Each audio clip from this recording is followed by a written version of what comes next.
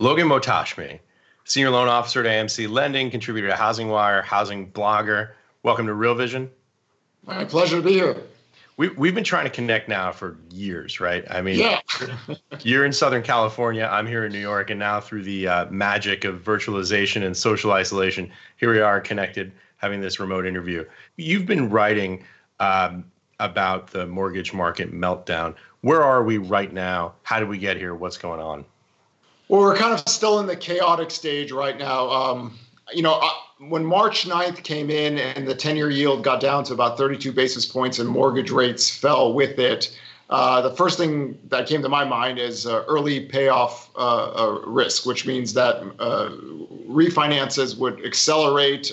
It would cost the industry a lot of money because, if you're providing, a good example is if you're giving $10,000 to give somebody an interest rate, you need to keep that loan on the books for at least 18 months to break even or make money.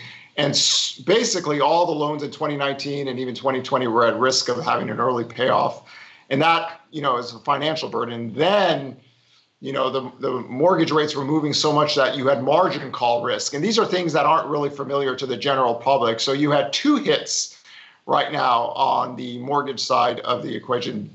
And then, as always, whenever a recession is here, and as March 12th, you can see that was the last day we had good jobless claims data. So credit tightens up as well. So you're getting hit on multiple sides. And just to add another layer, the fourth one is that the servicers are going to be at risk because of the forbearance. The forbearance was open to the public in general, and they don't really have enough capital to take that much payment that they have to give to the bondholders on top of that. So you have four significant factors all coming into the mortgage market in a matter of weeks. And this is why we see this credit stress. This is why mortgage rates went up. That first week of March 9th, rates actually went up 1% those 5 days. So there's just a lot of stress right now in the mortgage market. And some of these things are going to be with us even if the economy recovers in Q4 and people go out and can walk the earth again. I still think the credit tightening is going to be here for a while. Yeah, that you paint a kind of bleak picture. So let's walk through those one at a time and just explain a little bit about what the context is and why it matters so much.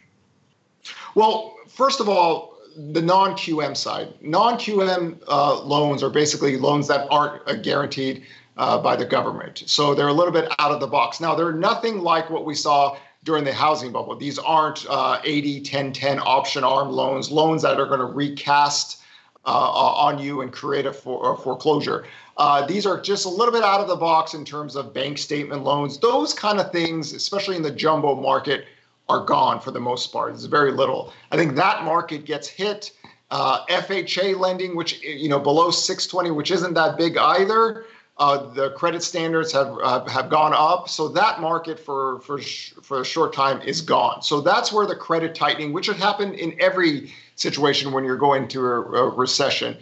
So I estimate about 4. Logan, just real quick, for context, what's the percentage of total loans that are non-QM? I would say that this is actually what I was just about to say, 3.7 to 4.3%, roughly. That's basically the non-QM loan. So it isn't a significant portion of the mortgage market, and they're really some of these buyers are actually very well qualified. They just don't show income. They have to do bank statements. Some of these are what I call kind of a rich man's loan, but that's gone. So that portion of the demand is going to be out for a while. So you're looking still, at a 6 million total home sale market. You're looking at a couple 100,000 homes that just aren't going to be back until credit gets better and Wall Street wants to come in and support some of these markets. So that aspect is out of here. And that no matter what happens with the economy, until you see credit get better, this part of the housing sector just won't come back quickly. It's interesting. You're talking about a percentage of the market that's less than 5%. But when things like this happen, there's these sort of swings at the margin. Does that have a potential impact to have a more significant impact on general price levels in the housing market? Well, here's the interesting aspect. The first 2 months of the year, not only the economic data was better, housing for the first time in this cycle was breaking out. So much that if we didn't have the virus, I would be writing about home price growth 8% year over year on a nominal basis is way too hot at this stage of the cycle. Typically, housing gets softer when the 10-year yield is above 2.62%, which is roughly 4.5% mortgage rates higher. This is a little bit different. Housing has accelerated the first 2 months of the year. 13-year highs in existing home sales. Inventory is down year over year to the lowest level. So this notion that there's no homes to buy, twice in this cycle highs in demand with inventory at cycle lows. So the housing market was doing really well. But what we see now is this is not like a typical recession where demand just basically fell off because the economy itself. People aren't going out and looking at homes. People aren't having traditional open houses. So just like all economic data, purchase application data has the ability to drop 54% plus on a year-over-year average. The first 8 weeks, really, of the heat months I've talked about for many years, it's the second week of January to the first week of May. We had double-digit year-over-year growth every week up until March 18th. That was the last one. So the last 2 weeks, we saw negative 11% year-over-year and negative 24% year-over-year. That's not because demand has just simply fall off and the homes are too expensive. It's just simply people aren't going out and buying homes at this time. So the next 90 days, we have to look at housing data with a little bit of a grain of salt, because I think sometimes we might get overly too bearish and inventory levels are just going to skyrocket. Delistings have fallen off. I think Redfin had an interesting data line where 148% year-over-year delisting, because some of these sellers are just going to go, hey, listen, I'm just going to wait till this lockdown is over before to sell my house. Where in 2006, monthly supply was already above 6 months. Home sales were falling noticeably in 2006 on a year-over-year average. We were also working from a very extreme level. Here, it's not that case. So it's going to be a little bit tricky looking at housing data for the next 90 days. To what extent is this market regionalized? And do we see major differences, or is this something that because there's a systemic transmission mechanism, we're seeing some level of homogeneity across the country? It's basically California, New York, and then everything else is different. Whenever the 10-year yield increases in 2013 to 2014, we saw that happen in 2018 and 2019. It's the coastal areas that get hit. Pretty much everywhere else is the same. It's not like we ever had a crash in demand in this in this cycle for housing, but you definitely see that the coastal areas that are tied to mortgages, when mortgage rates get to even 4.5 or 4.625, even though on a historical basis it seems very low, those sectors get hit. Now, obviously, it's not the case now. Mortgage rates are lower, but it's always the coastal areas, Seattle, Los Angeles, San Francisco, San Diego, New York, that get hit. And that's because higher mortgage rates. And I think everywhere else is okay. We've seen that in the data, but also new home sales. New home sales, to me, is the area that gets impacted. And it's the most crucial area in terms of housing to GDP, because it's construction jobs, it's housing starts. What we saw in 2018 when mortgage rates got to 5% is that we saw a spike, a recessionary spike in monthly supply of new homes. And that basically meant 2019 total housing starts were flat, even though historically they were still low. That is the area to always look at, because that's the most important area for housing for the economy. And higher mortgage rates have impacted new home sales always. But again, even new home sales were accelerating the first 2 months of 2020. So we have to be mindful that what happens in the next 90 days might not happen when people are able to go out and kind of walk the earth, because demographics for housing is the best right now. A lot of my work is that this housing cycle from 2008 to 2019 would be the weakest ever recorded in history, because demographics were more favored for renting. Years 2020 to 2024, ages 26 to 32 are the biggest in U.S. history. Your first-time homebuyer age is 33. So the existing home sale market should do fine, but we should always be mindful of the new home sale market, because that is prone to drastic hits when mortgage rates are higher, because it's a very small marketplace competing against this massive existing home sale market that are cheaper homes, geographically spread out all over. So the new home sale, to me, was always something we have to be mindful of for the next 5, 10, 15, 20 years, because it's at a disadvantage versus the existing home sale market. So Logan, 2 questions. So first of all, what's the total proportion of new home sales on a number of sales basis and also on a dollar basis relative to existing home sales? And second, what's the macroeconomic outlook for new home sales going forward in terms of construction? The best way for me to showcase this is that the existing home sales market, the last data line was showing at 5.77 million.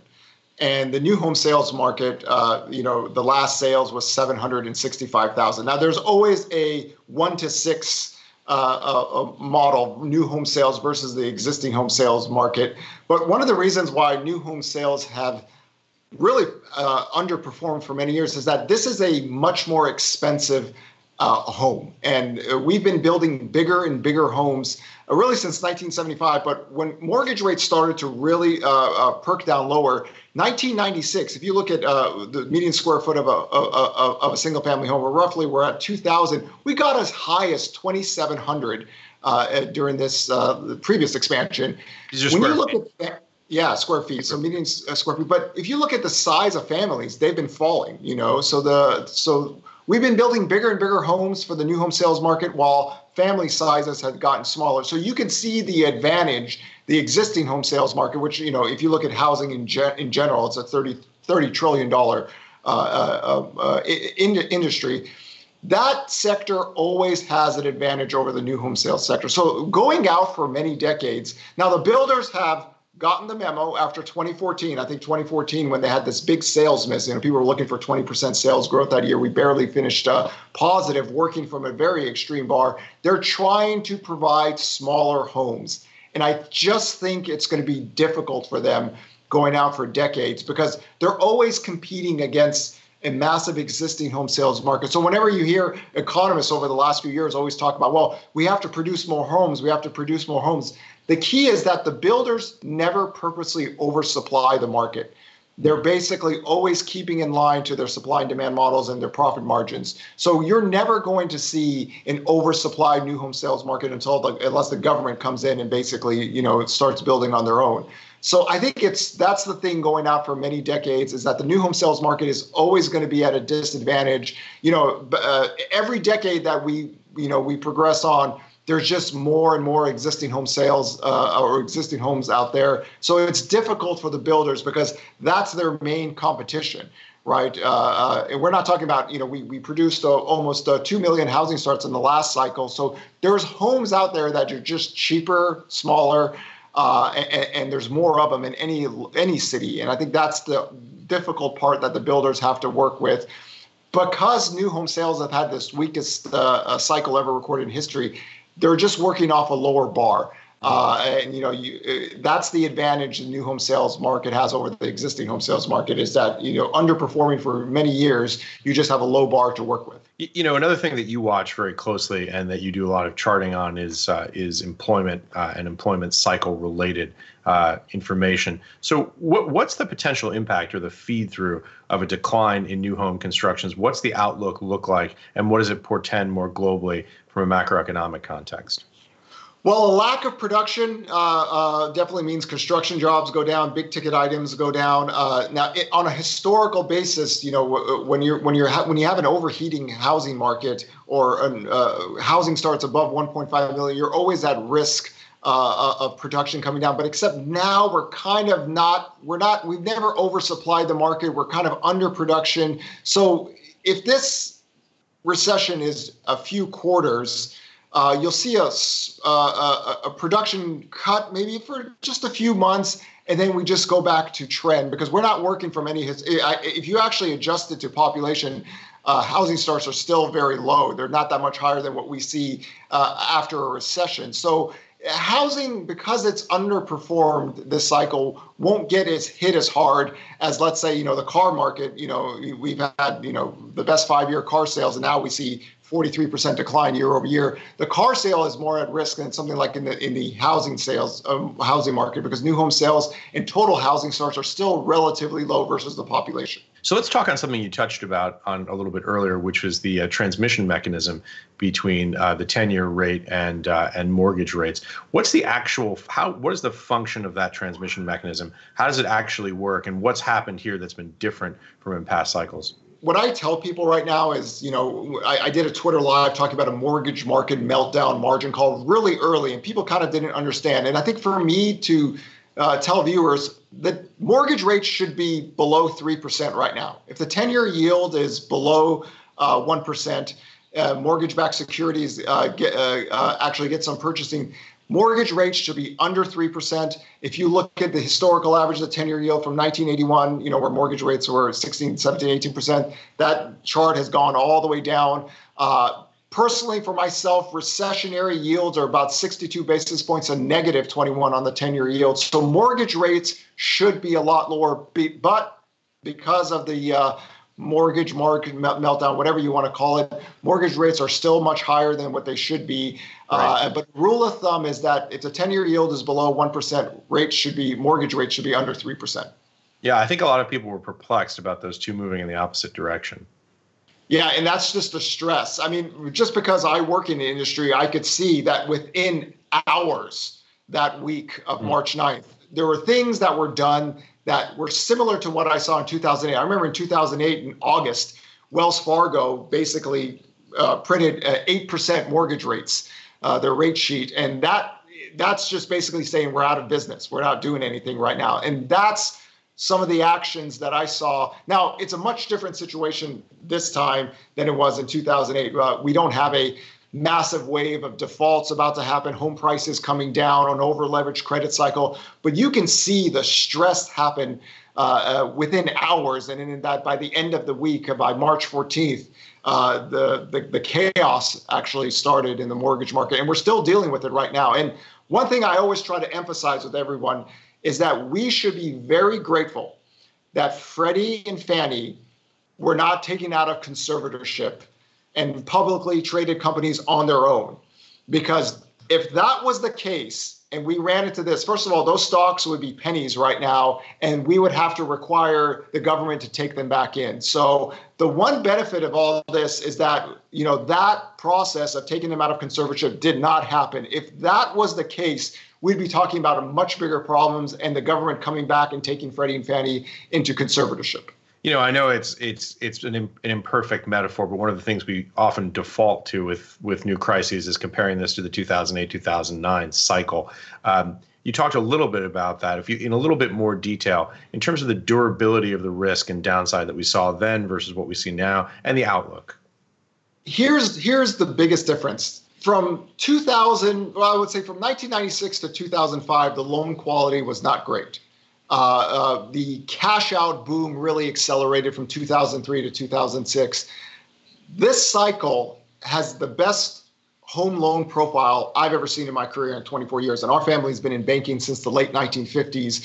We have very high FICO scores as homeowners. There's no exotic debt structures. That's the main thing. That's the biggest difference between this cycle and the previous cycle. The previous cycle was rotted with exotic loan debt structures. That means if you had two people working and those loans recasted, nobody could afford those homes. Here, we have a lot of nested equity. Nested equity means that people that bought homes from 2010 to 2017 have a lot of equity built in. So they have selling equity. The stress right now goes back to traditional FHA home buyers in 2018 and 2019 because these are 3.5% downs with upfront mortgages added to the balance. They don't have any selling equity, and especially those that got loans with FICO scores below 620. That's the stress market. That is where we can see a job loss recession actually become a legitimate foreclosure down the line. I know the government is going to do whatever it can to keep foreclosures from happening anytime soon, but that's the marketplace that you should see the stress.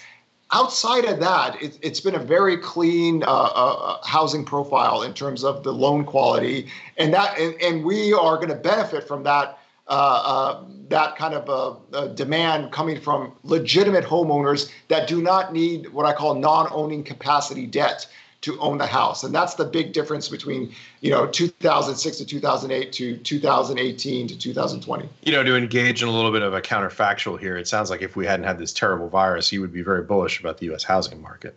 You know what? For myself, I am. All my work was based on years 2020 to 2024 housing getting better. And even for myself, the first 2 months of 2020 outperforming. Housing starts up almost 40% year over year. Purchase application at cycle highs. Existing home sales 13-year highs.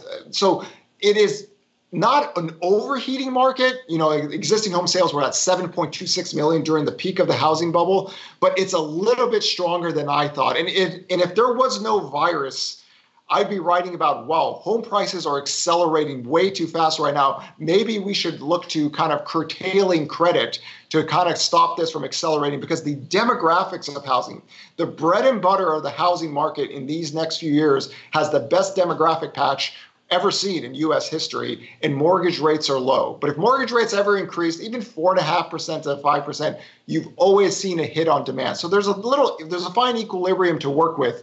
But yeah, the first 2 months of the year, even for myself, surprised me. You mentioned something earlier about the impact of mortgage rates on coastal regions more so than the rest of the country. Why would that be the case in New York and California? I mean, obviously it's the same mortgage market. Why is it so much more sensitive here and where you are than everywhere else?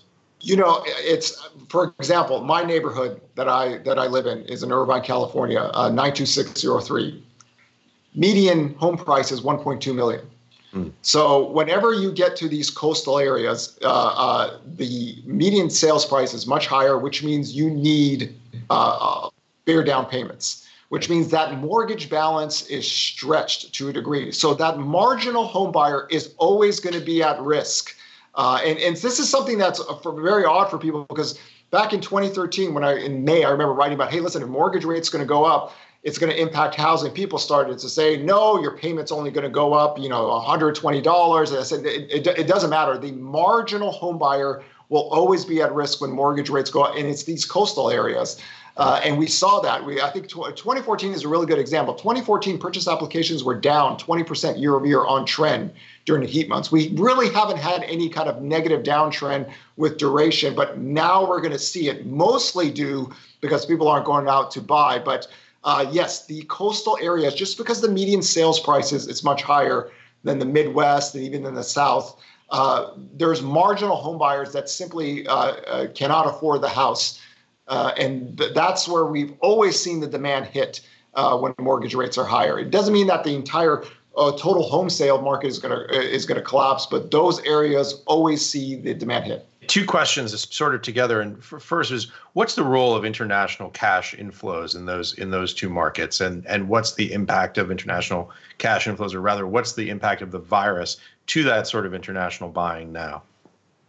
Well, this is a great question. A lot of people always thought that international cash buyers were a much bigger portion of the market in general, but definitely in coastal areas. I remember here in Irvine in 2013 and 2014, like 80% of the new homes were being bought by the Chinese here in this city.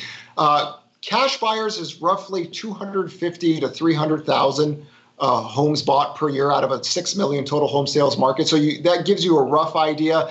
The Chinese home buyer has fallen last year, actually, to the lowest levels of the cycle. So that cash buyer, but in general, cash buyers themselves have been falling. During the cycle, we've had a record-breaking level of cash buyers. 20 to 30% of the market in general have been cash buyers, not so much all international, but you see real estate investors buying homes to rent them out or buying homes to flip them. Even recently, the cash buyers are about 16, 17% of all the homes bought for the existing home sales market. That is extremely high still on a historical basis. That isn't the case for the new home sales market, and that's one of the reasons why new home sales market always gets hit with higher mortgage rates, because that's roughly a 90 to 93% mortgage marketplace. It's not like the existing home sales market that's benefited from 20 to 30% cash buyers. And in a low interest rate environment, real estate investors are always going to be there to try to grab deals just to rent out homes, because there's always going to be a portion of the marketplace in general demographics that are always going to be lifetime renters. They're just simply never going to be home buyers. So it'll be interesting to see how the real estate investor acts in the next few months. Do they think they can get deals where they want to put some of that cash into the marketplace? But in general, you're looking at 250 to 300,000 homes that were bought every year in this cycle from international buyers. Russians, Brazilians, Canadians were all part of that process. And definitely we saw the Chinese, when capital controls were put in, limit their buy-ins to cycle lows last year. We should see that again this year. While it's relatively small on a unit by unit basis, right, it has to have an outsized impact on a dollar basis. As I wander around here on the Upper East Side, the nicest apartments in this neighborhood are empty 50 weeks out of the year because they're bought by international buyers who come into town or just use them purely as investment vehicles. So what's the impact of that? The very, very high-end marketplace gets impacted by that. And I remember when, I was helping my parents sell their house in Nellie Gale Ranch, and, it was a $2 million house, and I see Chinese buyers coming in. This was back in 2016, and just, majority of them were Chinese looking in and looking to see if they just wanted to put cash in. So the high-end marketplace, that is where you see the biggest impact with international money not coming. So in areas in New York where you have relatively to the total marketplace, it's small, but definitely for sure. When the cash buyer is drying up, you see those areas where homes are empty. So we should expect that, that in the future, we're not going to have 20 to 30% of all home or existing homes being bought with cash. But when the cash international buyer dries up, there's certain marketplaces that you will just see the impact like this. And this is why you're probably seeing that in New York. We've seen that here in California, especially you can see that in Seattle, that some of those markets, some of those high-end money is not there anymore. You mentioned the rental market. One of the things that got really out of whack during the great financial crisis, and something that I think laymen could follow, was in certain areas, for example, Las Vegas, the Inland Empire, you saw these ratios of the price of rental to purchase get dramatically skewed. Are we seeing anything that looks like that happening right now? We're seeing some of that skewed marketplace, but I think the thing about, when you look at those kind of data lines, we saw an explosion. And the best way for me to explain it, real home prices really went too hot from 2002 to 2005. So you see the rent equivalents from 2002 to 2005 really take off. If you look at now, the duration is longer, the trajectory is smaller. But we still have, this where the rent price to homes still not to the level to where it was during the housing bubble, but you still see that gap out there. And the thing about rentals is that we literally do not build enough low rental construction in our country. So the rental inflation story will always be there for that marketplace, and that takes income capacity away from low-wage renters always. And until we actually massively overbuild in that cycle, which we're still never doing, we're just trying to build as marketplace rental units as possible. That type of inflation is hurtful because relatively to their incomes, they're going to get impacted always. And unless you have 3D printing, just build really cheap homes, the rental aspect is just going to still have that inflationary factor. Logan, what's the cause of that distortion and what's its impact more broadly on the society and on the market? We're always told that we need to build more homes. And for the last 8 years, the housing market never agreed with anyone. It just simply builds off demand. And the multifamily construction, while it has had its best cycle in many, many decades, still is always going to be underbuilt because it's simply too expensive to build rental properties in coastal cities. It's cheap in the Midwest and the South, rent is cheap, but in these areas where we have higher wages relatively to homeowners versus rental capacity people, it's just we simply do not supply the marketplace. So that it's very difficult to move up in society when that much of your liability cost is going to your shelter costs. And I think that's something, after this crisis, we need to really look at how do we produce cheap rentals that the private sector and the public sector can work together, because it's very difficult when people say, well, let's just increase wages. Well, okay, that helps, except that landlord is going to get some of that capacity and then raise rents as well. So right. It's a very complicated problem because even if you raise wages on the lower end, the rent inflation is simply going to eat it because there's not enough supply there. Right. And we see this especially in the New York market. This is something that's a particularly acute problem here. Yeah, in Los Angeles, 50% plus of the working population are dual renters in one household. So you have a lot of roommates in a sense, just because even renting for yourself is too expensive. So you have, a lot of people renting rooms in homes. Yeah, I mean, New York City is one of the few places where you meet people in their 30s who are doctors, lawyers, and have roommates, right? It's not something. Yes, and it's the same. It's the same in Los Angeles, even in Orange County too. Home prices. I think that's where a lot of people have asked me questions. Where are home prices going to go? And I think one thing that with home prices, real home prices were negative last year on a year-over-year basis, something not a lot of people knew about. And I always thought that is bullish. I even wrote about that. The fact that real home prices on the Case-Shiller Index went negative shows that we don't really have an overheating housing market.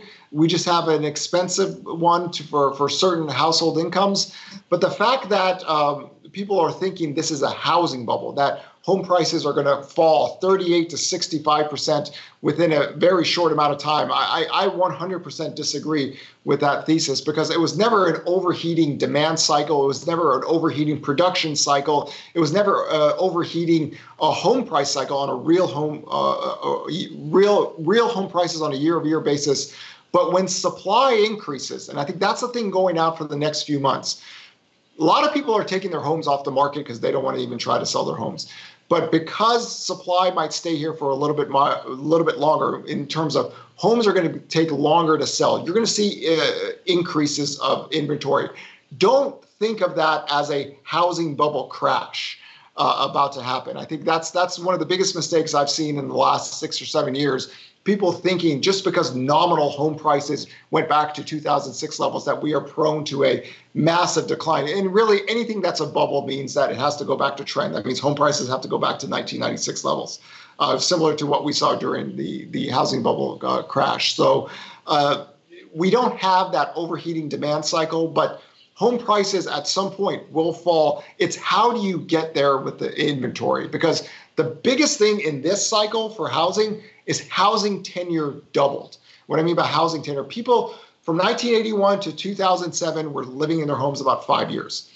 In this expansion, it's gone to 10 years and going up longer. So why are people doing that? It goes back to one of my original theses years ago, that we've been building bigger and bigger homes for decades, and family sizes have been getting smaller. So that single family home of 2,000 square foot or 2,100 square foot is acceptable for people that have 2 kids. So unless you're building a massive condo market, a lot of the homes out there are fine for people. So they're just staying in their homes longer. A lot of people called the mortgage rate lockdown thesis. This is something the housing industry has created. I am 100% disagree with that thesis. They say that Americans are sitting at home with their low mortgage rates, and once it goes lower, inventory is going to be released because people are going to move. I don't believe in that concept. I think people are just sitting in their homes because they don't need to move. You move because of your job. You move because you have more kids. You move because you want to go to a better school for your children. If you lost your job or divorced. But people aren't sitting there thinking, I got a 4% mortgage rate. I'm going to, wait till 3.25% and then pull the trigger. No, I think housing tenure is the story now, going out for many, many decades. How long do people stay in their homes? Because if that's the case, production might not ever come back to what people want it to be. You caution against sort of too much focus on absolute nominal dollar values of housing. Other than housing tenure, what other metrics do you look at to get a sense of where we are in the cycle and what the risk factors are going forward? There's 2 key data lines that everyone should track is mortgage purchase applications on a year-over-year basis. When we set that low in 2014, and I mean, we're not talking about the lows in 2006 and 2008. Adjusting to populations, the lowest level the mortgage purchase application had was in 2014. We've had an uptrend always intact since then. That uptrend is going to break now. We're going to see much higher year-over-year declines. After the virus is over and people walk through, you always want to keep an eye on year-over-year purchase application data from basically the second week of January to the first week of May. And that gives you a good idea, because if that comes lower, then inventory levels should increase.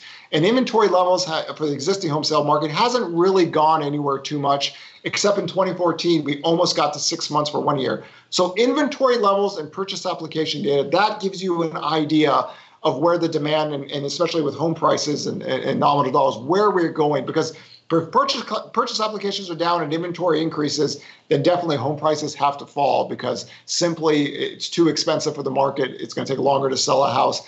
And then going out in the future, job loss, recession, how many homes are going to be on the market, distress sales, that'll increase the inventory out there. We've never been able to get to 6 months post 1996 unless we had a job loss, recession, or a housing bubble crash. This is why it's difficult, because people are staying in their homes longer. On a more pragmatic or individual level. So if you were unfortunate enough to be someone who listed your house on March 1st, we hear all kinds of advice about this, that people say lowering prices isn't good, pulling it off the market isn't good. What's your advice for people who are in that unfortunate position right now?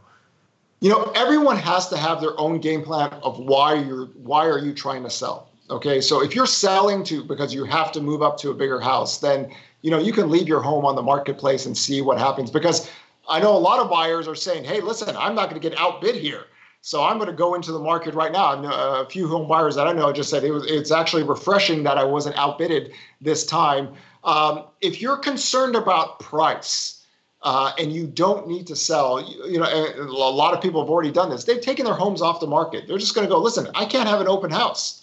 Right. The process of buying a home has changed completely. And I know everyone is doing these virtual open houses, but nothing comes close to actually having buyers come in your house and looking at the home. So for those people that are concerned about price, maybe you take your home off the market, wait until lockdown protocols are taken off, give it about 30 days even, and then I would put my home in the market. And that's if you're a price oriented. If you need to sell your home because you have to move, then you got to take your chances in this type of marketplace. Just know that it's just not a functioning economy as long as lockdown protocols are in place.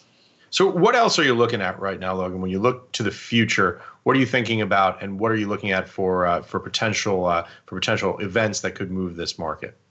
Well, first of all, the bond market will lead you. It let us down. The 10-year yield started to break much lower before jobless claims started to take off. So for me personally, the 10-year yield, credit, the St. Louis Financial Stress Index was at an all-time low in February, and it has gone parabolic. So if you want to know when the economy, and especially for the housing market, will get better, that 10-year yield should be getting above 1.33%.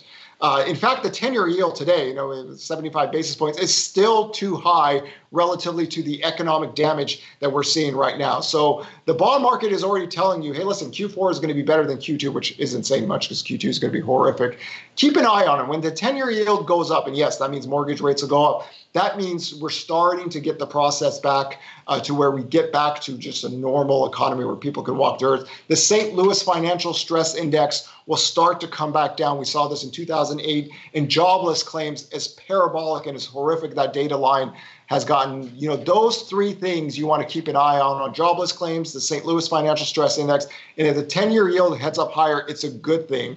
That means the bond market is looking for growth to happen again. Right now, we're still so far away from anything. I kind of looking for my data points is separating this economy into three different stages: the BC before coronavirus, the AD after the disease, which we're seeing right now, some of the most horrific economic data we'll ever see in our lifetimes. But there's going to be an AB stage. America is back. And for America to come back, you've got to get lockdown protocols off. You've got to see the bond market, bond yields rise. You've got to see this credit get a lot better, high yield index, financial stress index come down, and jobless claims comes down. And when that happens, believe in it. After 2008, when we saw those data lines get better, a lot of people didn't believe in that.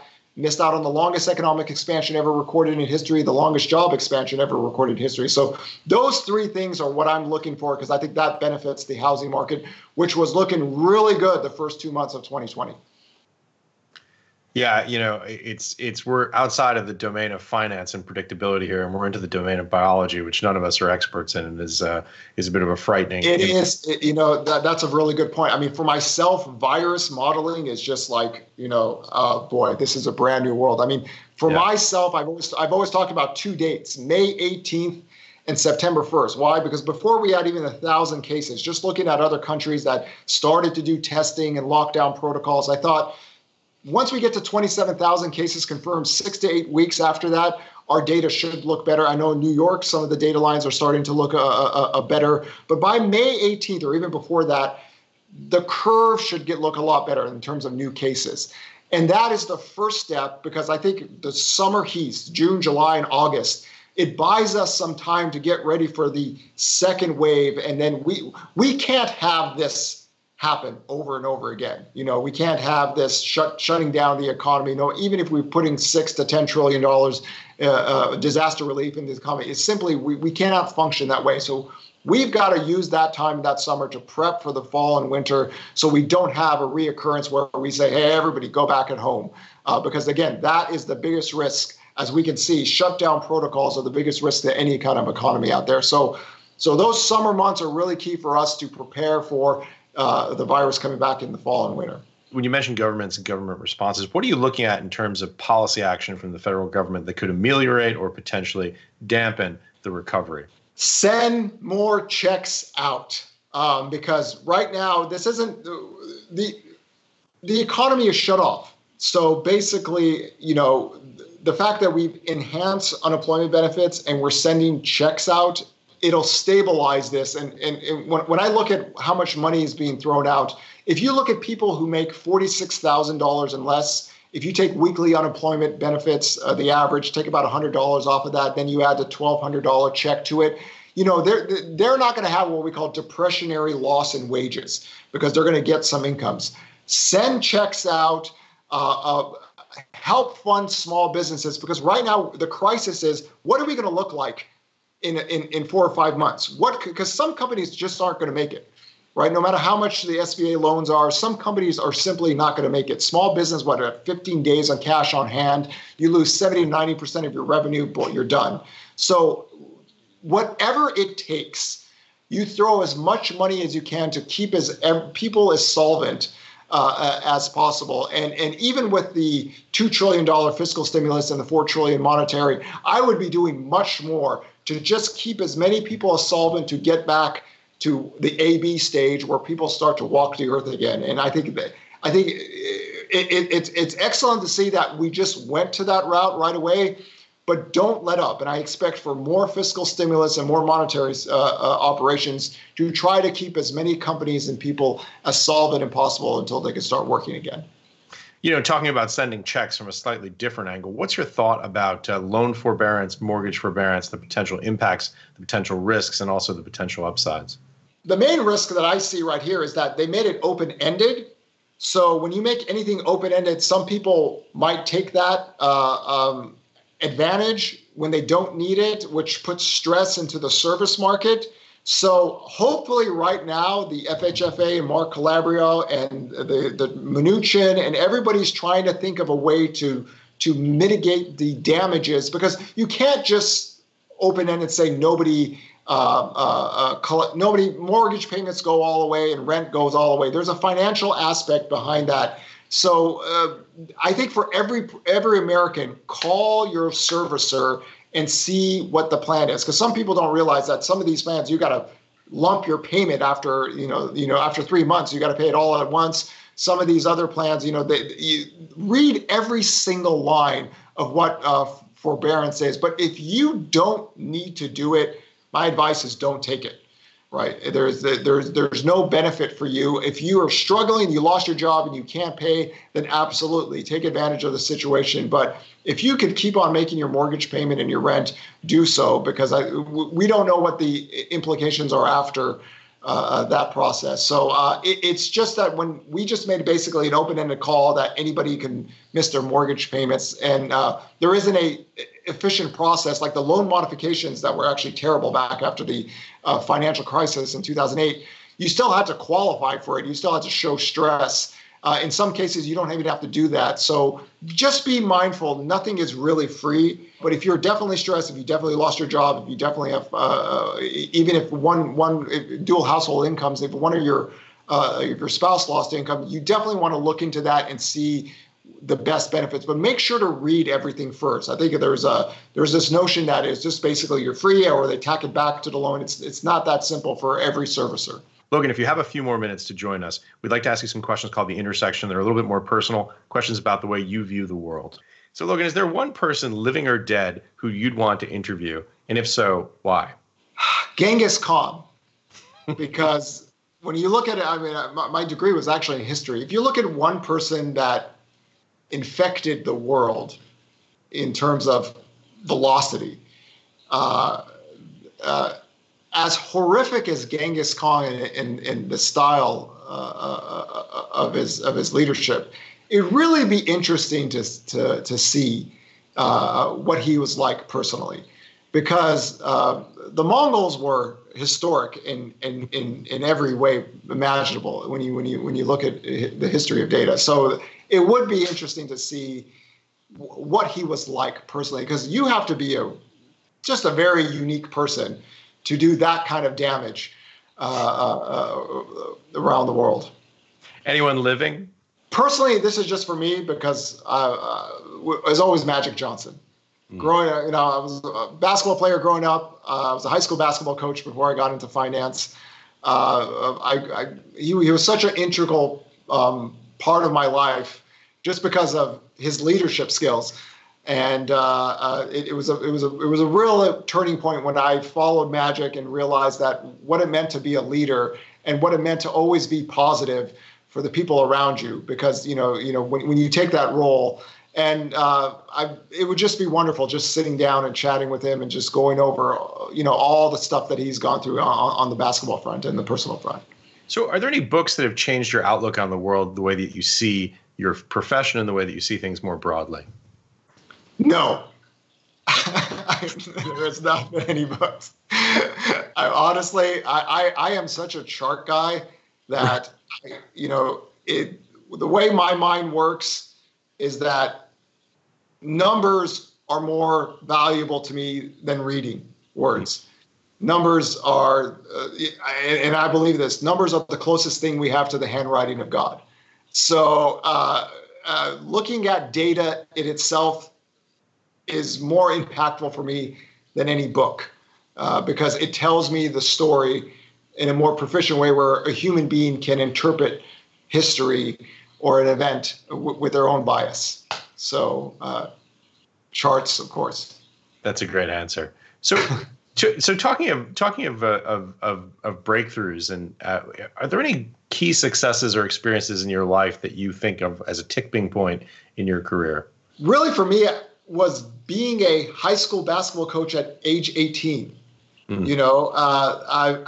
I was kind of like an old soul, but general leader anyway. And when you get to have a leadership role at such a young age, and I was like the baby of my high school class too. So I'm literally coaching kids that I'm not too much older on. You learn the aspect of what it means to be a leader and how you need to always 24/7 show that kind of class, show that kind of positive attitude, avoid negativity and the dark aspects of humanity. And at age 18, and I only did it for 5 years, having people look up to you that were young kids, and then you see them grow up, you realize that every single day you need to have that mindset with yourself. And coaching high school basketball at such a young age taught me that, because what you teach kids or what you tell people, it's going to follow you for the rest of your life. And now a lot of my kids are grown up and they have kids of their own, and having them converse, God, you're always so positive, and I always remember, you always made us try to work hard and be your best. That to me was the tipping point, because I learned it at a very young age, and use that throughout the rest of your life. So conversely, have you had any key failures that really made you reappraise or reevaluate your life that set you on a different trajectory? Yes, the financial crisis. Faith in humanity can be blinding. And back then, just seeing the greed and what was going on, and, not doing enough to try to spread the word was my failure back then. And we didn't have, I wasn't even in financial blogging, but I learned from that to always make sure that humans are greedy always, and no matter what it is, the history of humanity has shown us that when money is involved and speculation is involved, societies can go to that very quickly. And one of the reasons I wanted to write, be a financial blogger, was to make sure that lending never eases ever again. And in fact, I've always taken that stance, and I've written many articles throughout the last 10 years that tight lending is a perpetuation myth. There's nothing, we have no tight lending in America. We have actually still, even today, very liberal lending standards.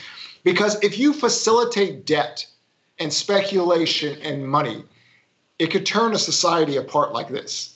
And that's what the history of the world has shown us, that when money is involved and speculation involves, people jump in. And always, the failure of not reading that in terms of getting out there and trying to explain that this is not a good thing haunts me to this day. And that's why for the rest of my life, I'm always going to focus on making sure that lending is adequate and safe, and to go against any single person that tries to facilitate debt speculation for housing, because that is something that is so impactful for any economy and for any household. And finally, what belief do you hold that is the most controversial opinion in your professional life? That the U.S. economy is the most prolific economy in the history of the world, and that a lot of these takes on the U.S. economy are more ideological based. If you look at the history of data, if you look at the history of demographics, inflation, everything, the U.S. economy has been able to do such wonderful things.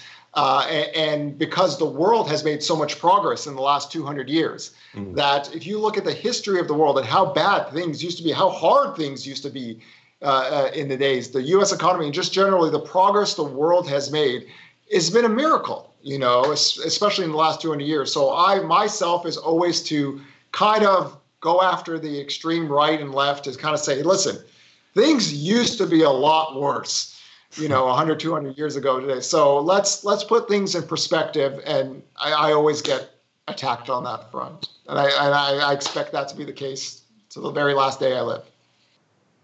That's a great note to end on. Thanks for joining us. If you're ready to go beyond the interview, make sure you visit realvision.com, where you can try Real Vision Plus for 30 days for just $1. We'll see you next time right here on Real Vision.